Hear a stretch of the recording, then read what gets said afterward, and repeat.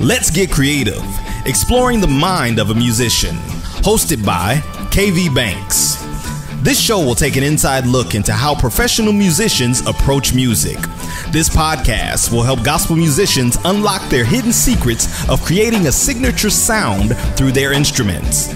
It will also motivate musicians to achieve their greatest musical potential by yielding their gifts back to their Heavenly Father. So now, let's get creative.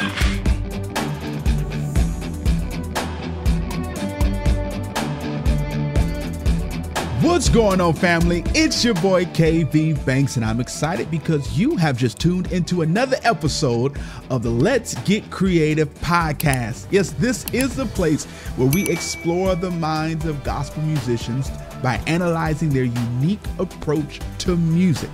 Oh, we got a good show for you today. Last week, we began a journey inside of In the Midst of It All by Yolanda Adams. And man, that podcast was so good that we broke it up into 2 parts. So today we're going to continue diving through the rest of the song and looking at how we can utilize these chords, these progressions that we use into other areas of our playing. But before we get into it, you know what I'm going to do? I'm going to ask for a favor. I need you to text and tell somebody to tune in with you, whether you're listening on our podcast platforms, whether it's Apple Podcasts, Google Podcasts, Spotify, wherever you're listening from. Go ahead and shoot over the link to somebody else and tell them to listen in with you.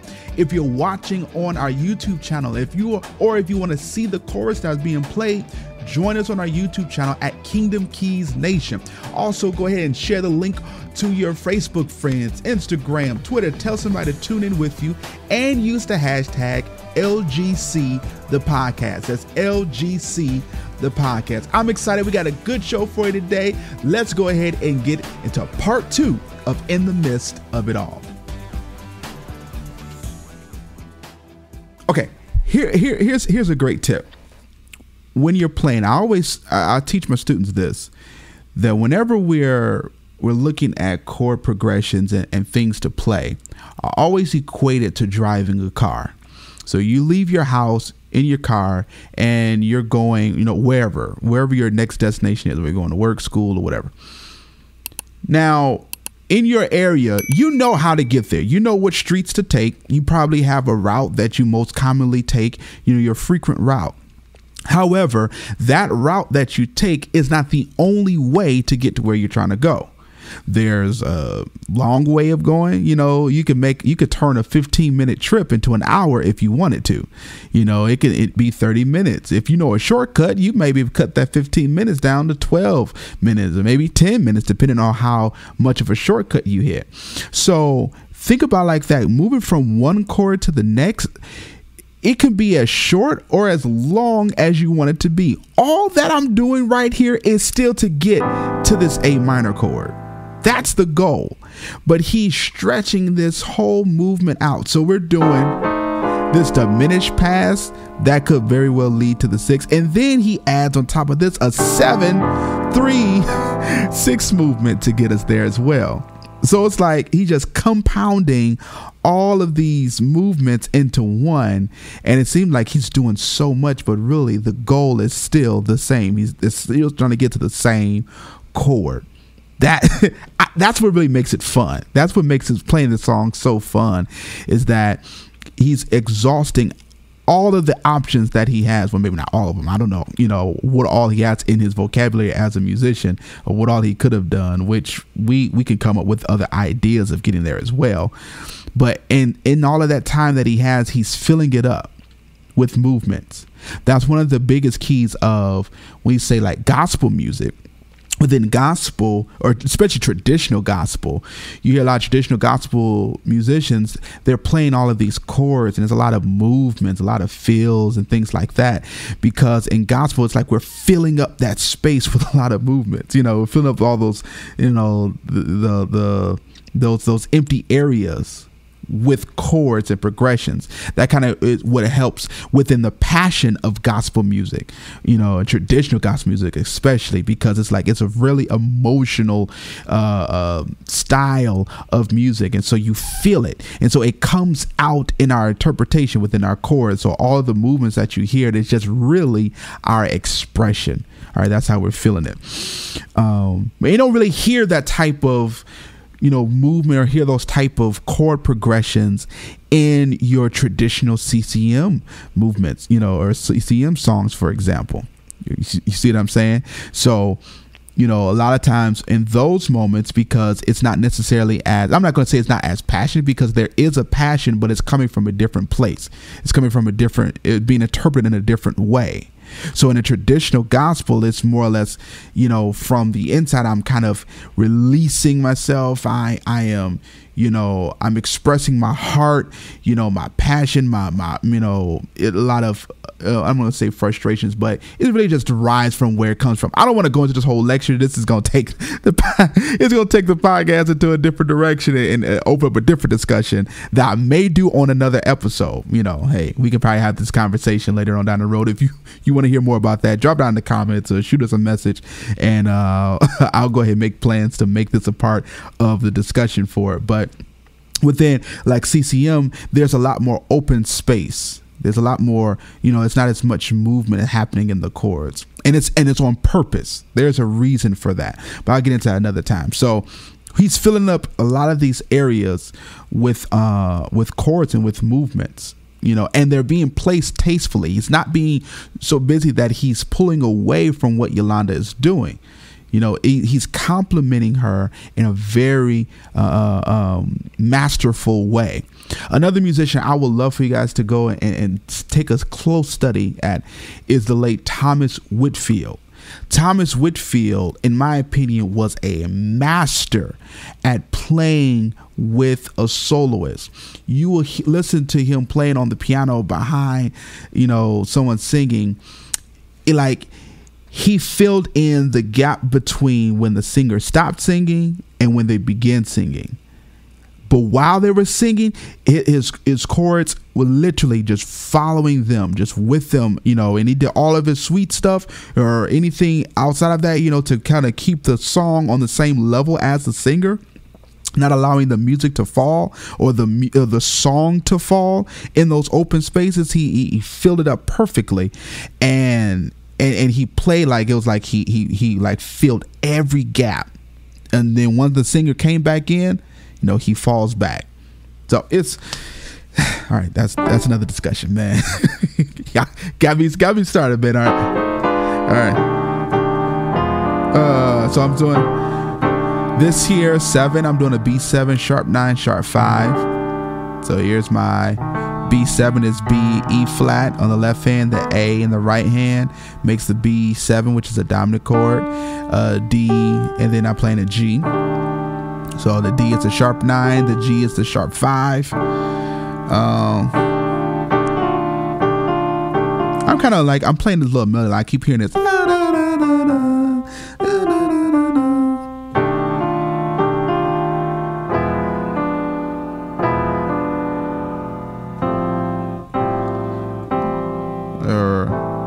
Something like that.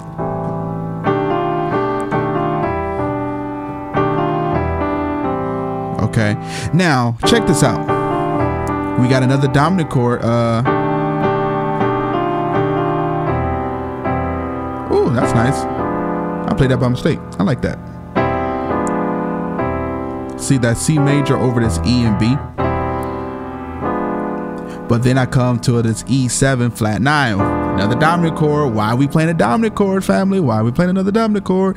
Because we are finally getting to this A minor chord. All of this still has been to trying to get to this A minor chord. That is hilarious. Okay, so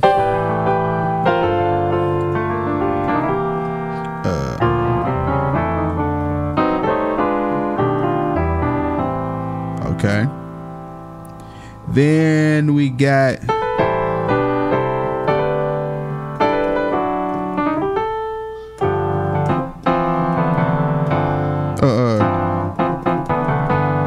there was that. So that last time I just did that. A minor to a G major, back to the A minor again.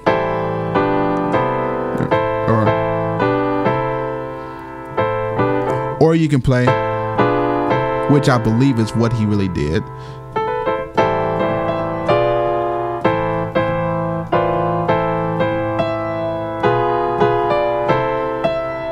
Yeah, he did something like that on the actual song.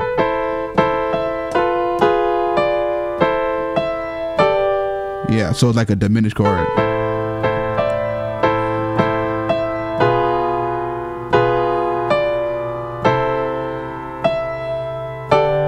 Now, A minor, really a B diminished.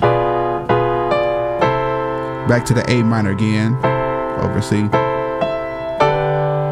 To a G major over D.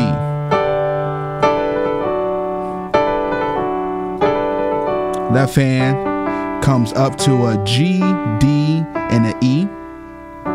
And that pinky finger drops down to an F sharp. The right hand. So it's a G major chord. And I'm like trill over this A and B.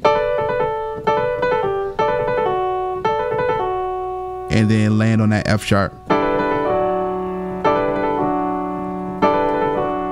Okay, so you gotta practice that one.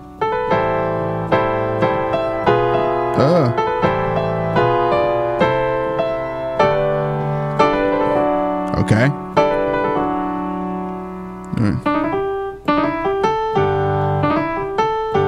We got that lick again. We did that earlier. D, E flat, E, G.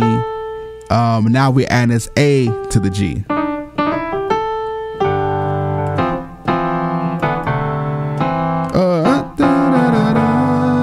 right. So this here, we got this. G is in the bass. And we got an E, F, C. And just walk this down. Okay. And that's over, it's over G.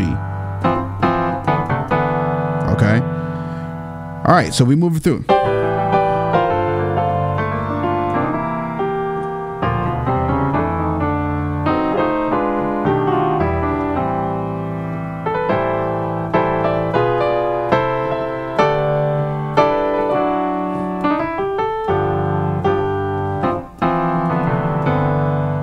I keep playing this, that dominant chord there.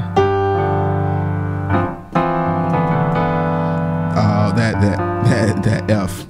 You can do with or without it. It's up to you. All right. Next part. Okay.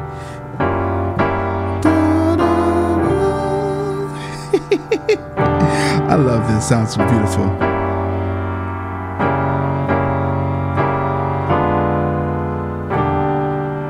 You can do that if you want to kind of add some more weight in your left hand. But what I'm doing, left hand is walking out from this F sharp, F, E. So mind you, the E is the goal here. Okay. All right. What's the chord I'm playing? This E minor 7 sharp 11. Okay. I think we played this earlier. No, I think it might have been a D minor 7. But either way, still same type of chord. So we got an F sharp 7 flat 9. Now instead, what we're not doing, we're not going to the 5 of this, because that's usually how we've been playing this chord. We've been going to a 5th of it, so that would have been, so like that. The 5 of F sharp would be the C sharp, but that's not what we're doing. We're walking down.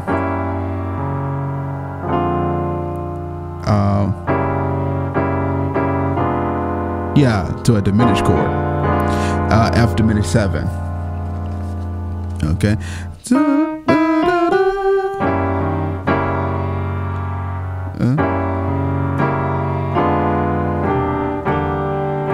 And that melody line, remember that melody line we're found again. Okay. Now, and okay. And I didn't even think about this before, because the first time we had that melody line, it was in the very beginning where we were trying to get to the C. So technically we're kind of doing the same thing. We're getting back to the 1, because the song at this point, now we're about to see why it's important to have an exhausted vocabulary of different movements and ideas, because he's about to play the same thing, the same structure. The song has the same structure, but he now has to play them in a different way so it does not sound identical to the intro or the first part of the song. Okay, so this is why it's really good to figure out how many different ways can you get to this one place. Think about it from our same analogy with driving. Okay, so you have your normal route that you take to get to work, but what if that road is closed because of construction, or maybe there's an accident, so everything is being detoured somewhere else? Well, you can sit in traffic, and add an extra, 20-30 minutes to your trip, or if you know another way of getting there, a shortcut or an alternate route, you can cut time and avoid some heavy traffic, not having to sit there. So that's what we're doing. We are looking at as how many different ways and creating some new routes to get to these same places. So instead of actually going to the 1, now we're going to the 3, which a lot of times can be used as like a substitution to the 1. But instead of playing a regular C major over that 3, he's playing this here. I'm sorry, I have to find the chord again. An E minor 7 sharp 11. And this E minor, the whole root of that, we understand your diatonic triads and things like that, where the minor of the 3 is actually a minor chord that you will play. All right, so it's not natively a major chord. It is actually a minor chord there. Okay, so there's that. But what he did to get to it, which is really great. All right. I love this. So he goes F sharp 7 flat 9. Then he goes here to an F diminished 7 to get to that E7. E minor 7 sharp 11. Okay, another way of looking at it is kind of like if I was looking at trying to get to this minor chord, almost doing like a 7, what could be a 3, which would be that B, because I could do the same chord with that B. I could say, I could do something like that,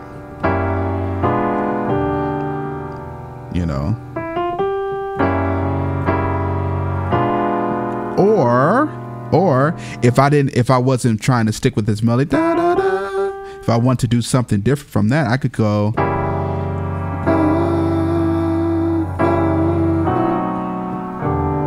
I could put a 7 flat 9 chord right there too.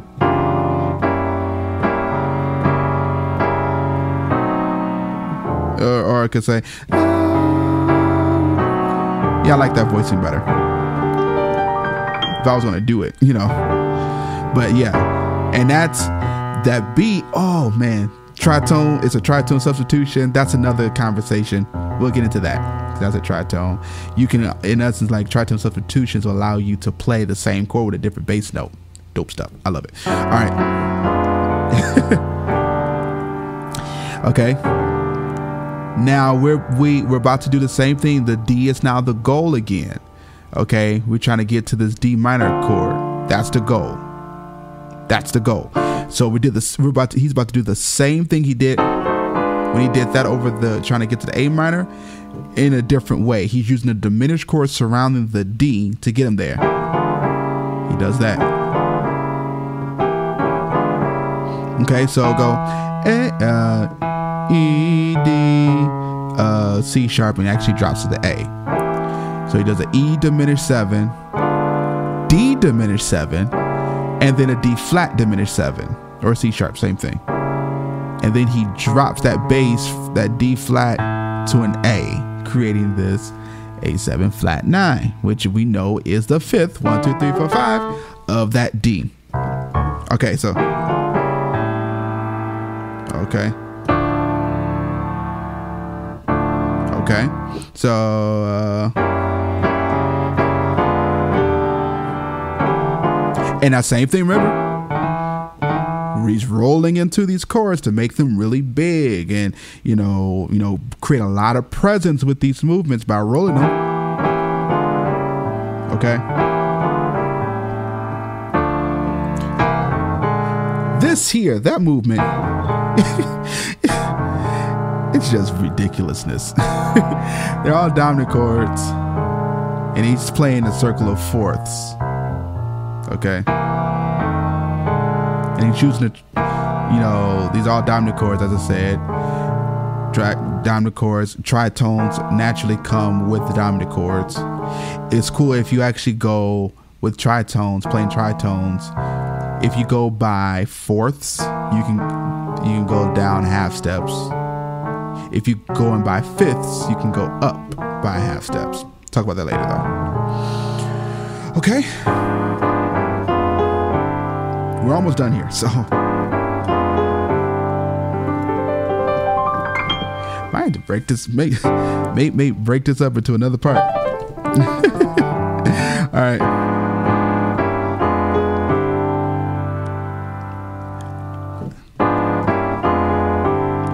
Okay, so right here,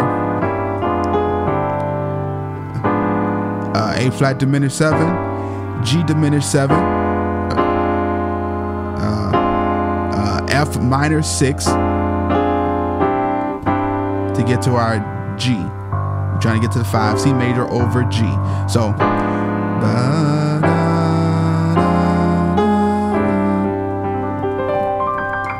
okay. A flat diminished 7, G diminished 7, F minor 6, okay. A flat, C, D, and F. F in the left hand. And then he does the same thing, playing with those inversions. Everything is just the same repeat things. And then we got the C major add 2 over G. And then we're back to doing the same things we did before.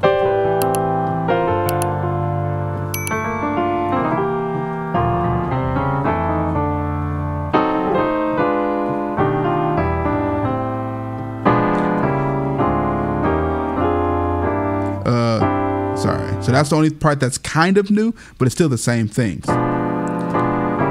So after we did the,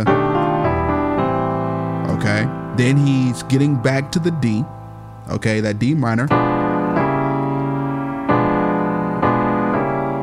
Or you can drop that second note was in that bass, you can take that out of the right hand to kind of open the chord up a little bit. D, that D minor chord.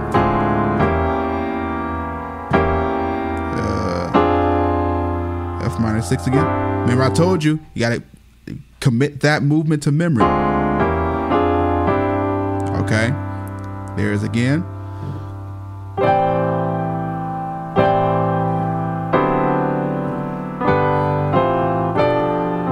All right, so that we got some more CCM chords.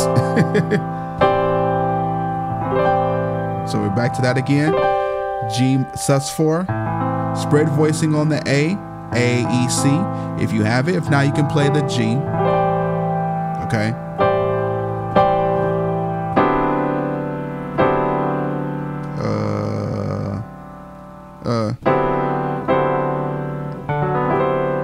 Okay, D13 says, okay, cool. Let me make sure I'm playing this right. Yep, this is it. So, got another dominant chord again, remember. Got C major with this D, F sharp, and B in the left hand. And back to our G, G7 that we did in the intro. Same thing in the intro. Okay, then. Yeah. That movement there.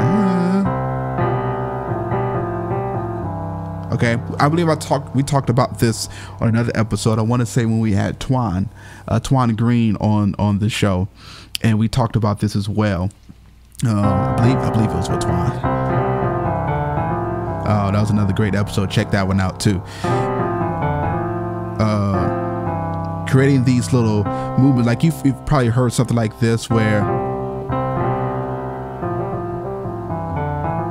you're kind of playing like in the middle of the chord, like what you're really doing in essence is creating a little bit of suspense before you resolve.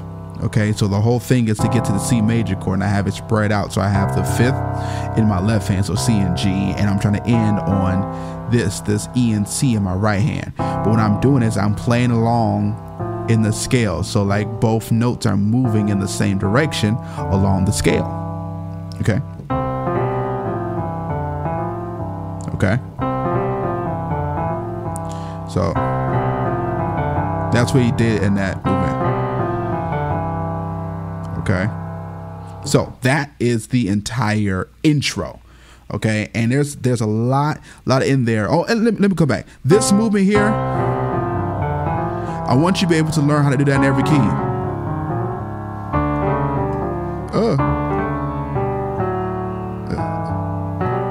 I didn't do it in every key.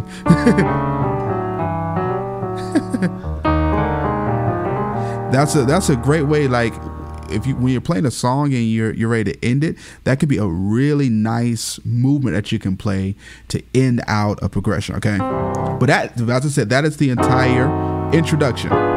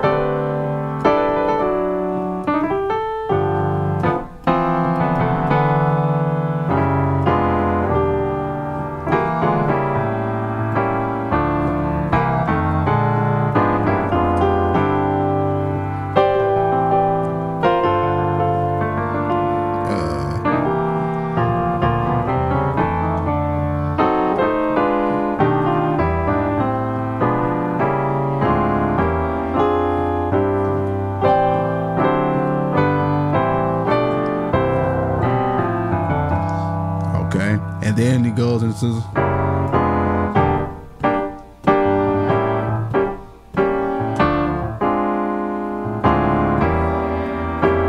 sorry, it was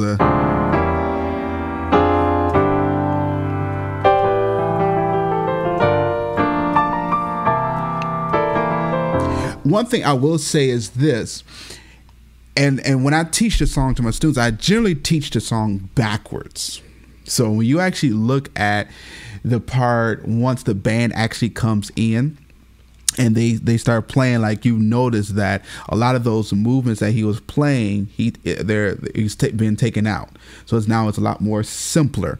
And so it's easier to really see those main chords, those pillar chords that are holding up the song, that are creating the structure for the song. So once he gets into it,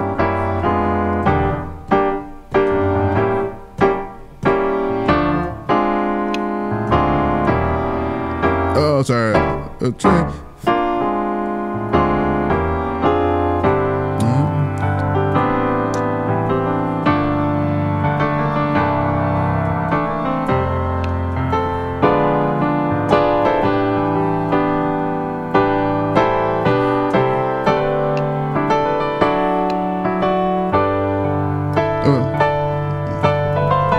think he did something like that. Yeah.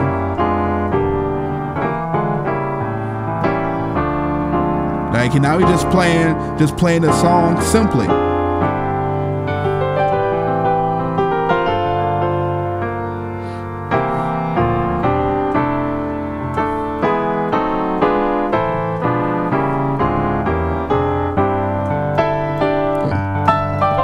Yeah, played up an octave higher.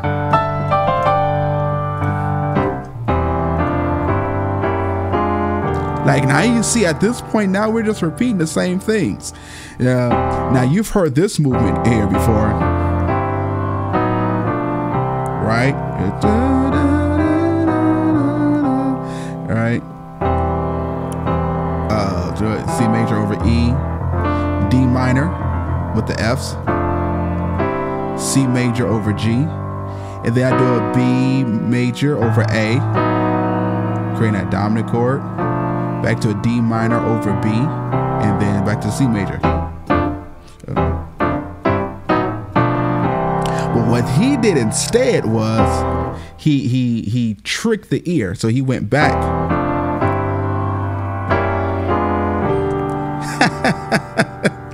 We're using that same type of substitution now, where instead of landing on the C and ending there, we're going back to that E.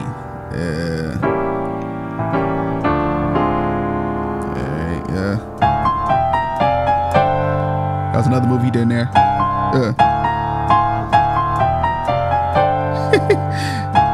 Just being obnoxious with these movements, like, because remember we're doing this. So he took this movement, played notes along with this chords, because there's a C minor chord in there, right? Then he got this E diminished chord. Then, because that's also in the chord as well. So he's just playing around with notes in there, with notes that are in that chord that he just did.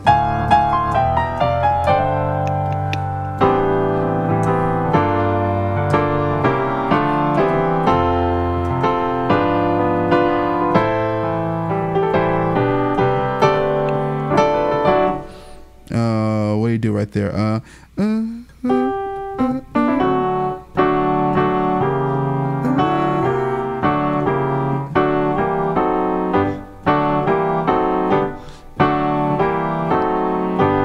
Yeah.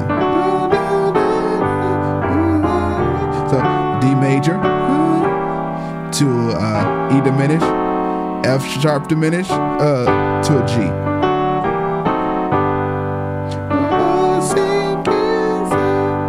That's what we did right there.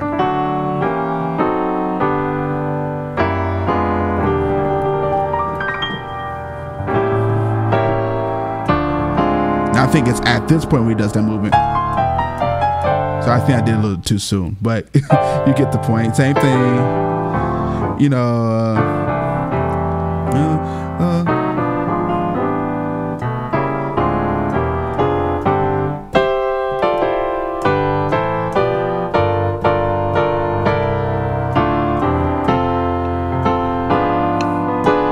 So that order kept, yep, be in the midst of it, oh, right? So check this out.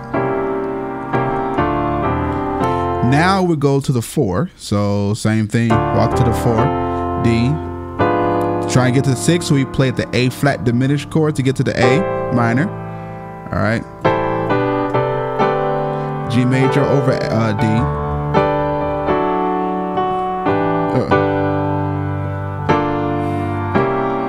Okay, that same move, like we're recycling the same stuff. It's just simplified now. So I got a G minor 6 over that G, right? That comes to C7 flat 9. Seeing this chord again. F major.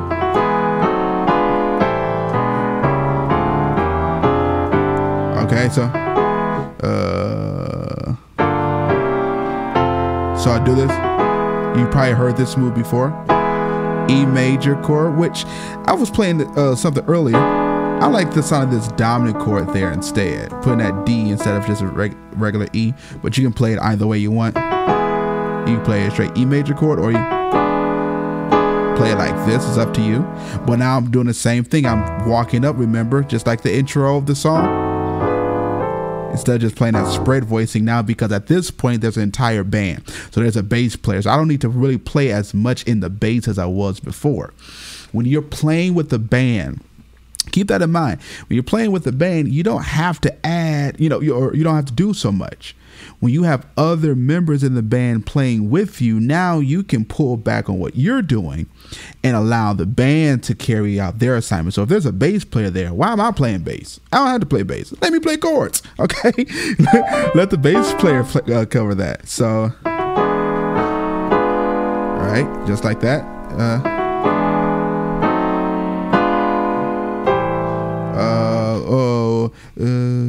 Where was part? Yes, he will protect.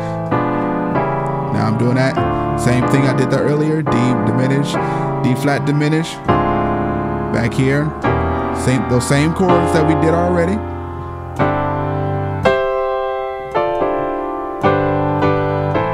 I think they actually do that twice. They go back into it.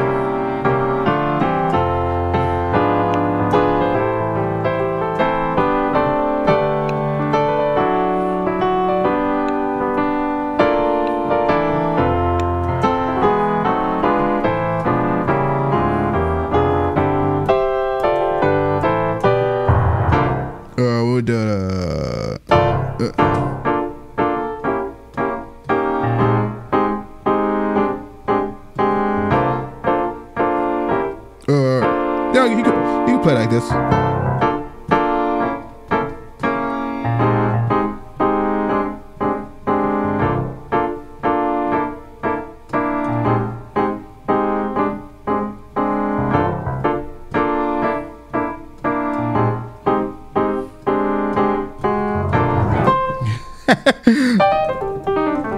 All right, so now at that end, we're here now at the vamp, and this is really it after this.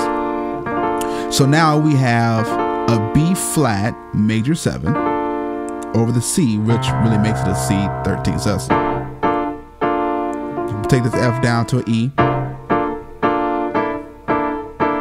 And then I'm gonna take this whole thing down a whole step. So B flat 13 sus for 13 sus. And take that E flat down to a D.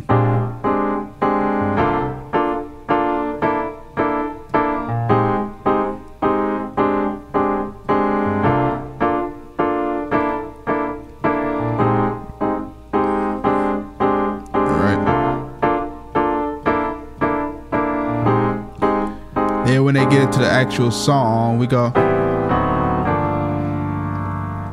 Y'all remember we talked about this before? 6, 2, 5, 1, 4. Yeah, you can play a dominant chord over that D, get us back to the 5.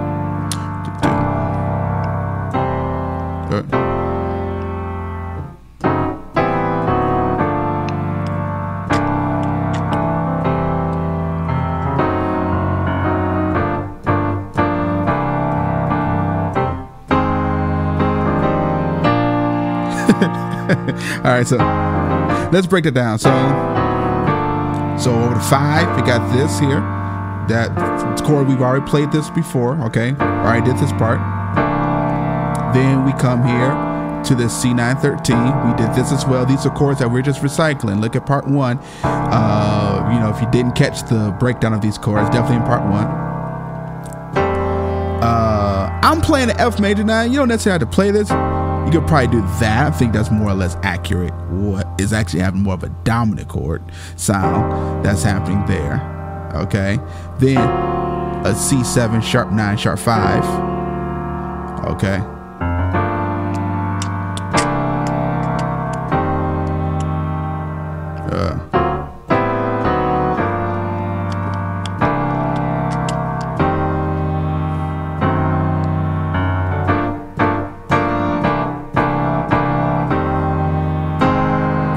Now check this out. They play this A flat major over an F, which makes really just an F minor 7. Okay. Yeah. Right hand is playing A flat major to a B flat major, C minor back to a B flat major. So it's kind of sound like they're playing around with different keys. So, yeah. And when we get to that B flat, the left hand comes to B flat as well. Okay, and it just repeats. All right, that's a nice little piano lick that they did in that part. I'm playing octaves. I slur from this E flat to an E, and I go E, G, A to the C. So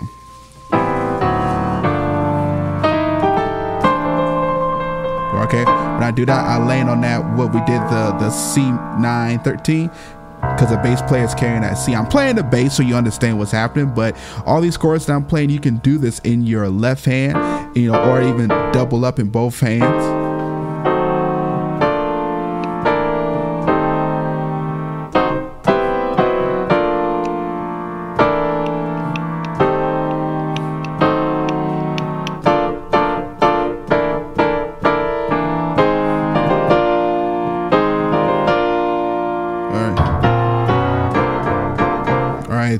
B flat major, B flat to a B.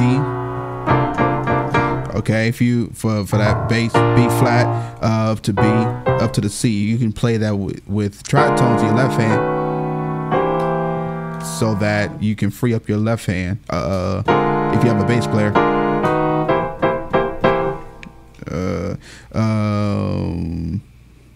What's that part right here?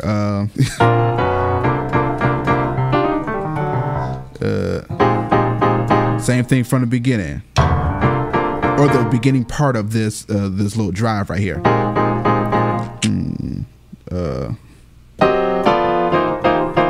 So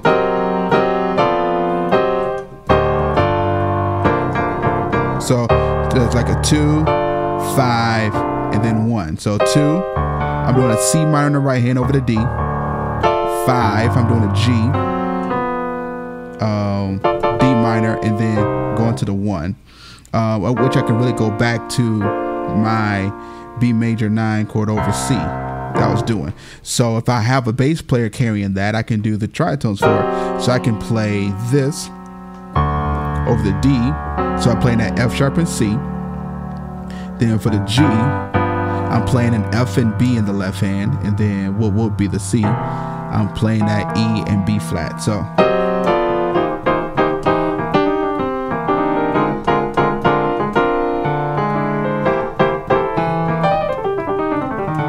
yeah. All right, doing something like that. All right. But that is the entire song. Now at that point, you know.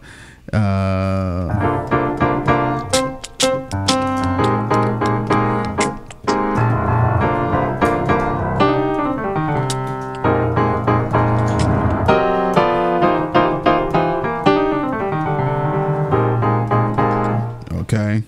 I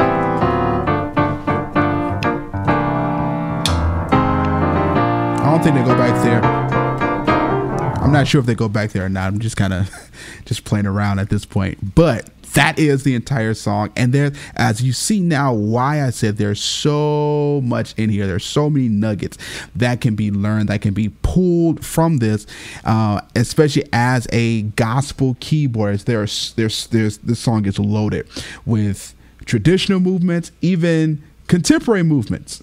Come down to CCM. All of that is within this song. I love it, family. All right, family. So listen, I pray that you have enjoyed this. Make sure you check out part 1 as well as part 2 of this song. It's hilarious because I didn't even plan to go through the entire song. I really was just going to focus on that intro, but it got so good. I said, we got to go ahead and deal with this thing here. So I pray you did enjoy that. Go ahead and drop down in the comments any thoughts or questions that you may have about it, and we will make sure that we address them, family. All right.